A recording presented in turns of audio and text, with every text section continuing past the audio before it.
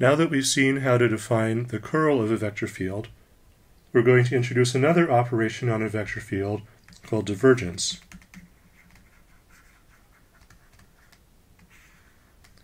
So if F is a vector field PQR in 3 dimensions, its divergence, denoted by div F, or sometimes denoted by del dot F. So formally it's the dot product of d by dx, d by dy, d by dz with PQR. So when you expand this, it is dp dx plus dq dy plus dr dz. So this is a function.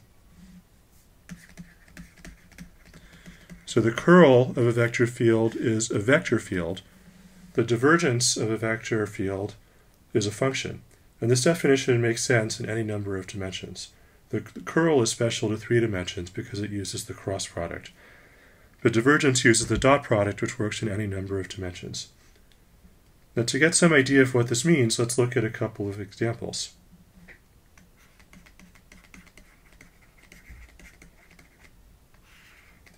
So first, let's look at the divergence of the vector field xyz. All right, well, this is dx dx plus dy dy plus dz dz, which is 3. If we switch the sign, so minus x minus y minus z, then we're just going to multiply everything here by minus 1, so the divergence is minus 3.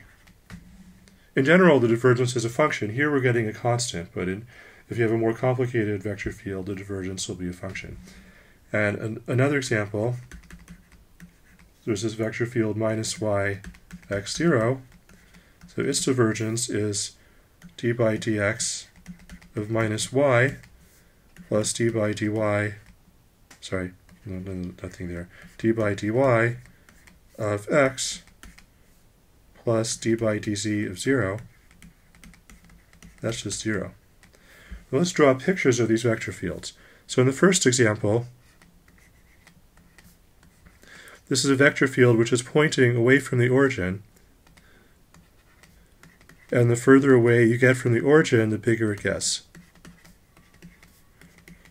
So it sort of looks like the origin is exploding, okay? And this is positive divergence. So this is this example. Okay. The second example, let's do it in green.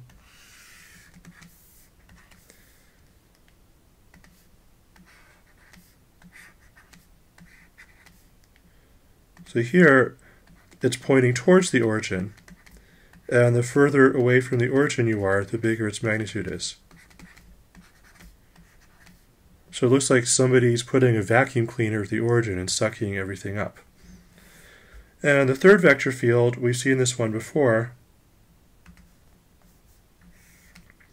So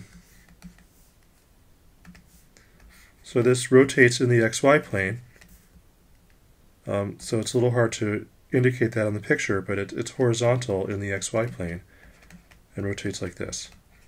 And then in other horizontal planes, it rotates the same way, right? So here, the divergence is positive, and it looks like it's exploding. Here, the divergence is negative, and it looks like it's contracting. And here, the divergence is 0, and it looks like it's rotating. The summary is that curl measures rotation. I mean, this is just intuition here. But the intuition is that curl measures rotation, and divergence measures expansion and compression.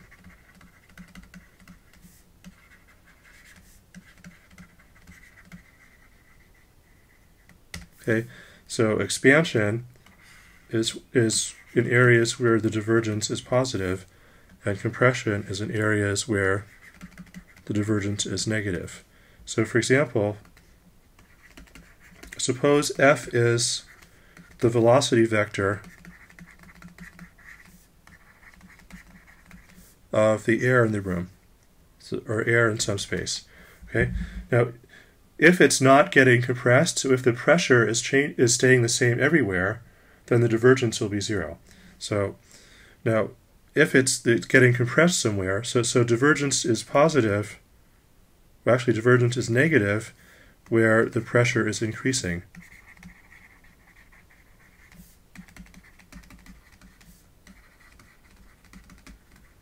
Okay, so if you have some air that looks like this, then air is being pushed into this smaller area, and the pressure is going up, and divergence is greater than 0, where the pressure is decreasing.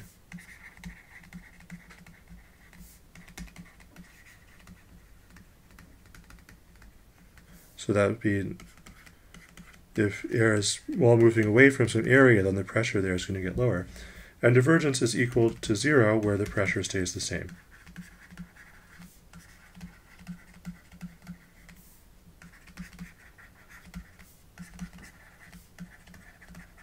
So that's the physical interpretation of divergence.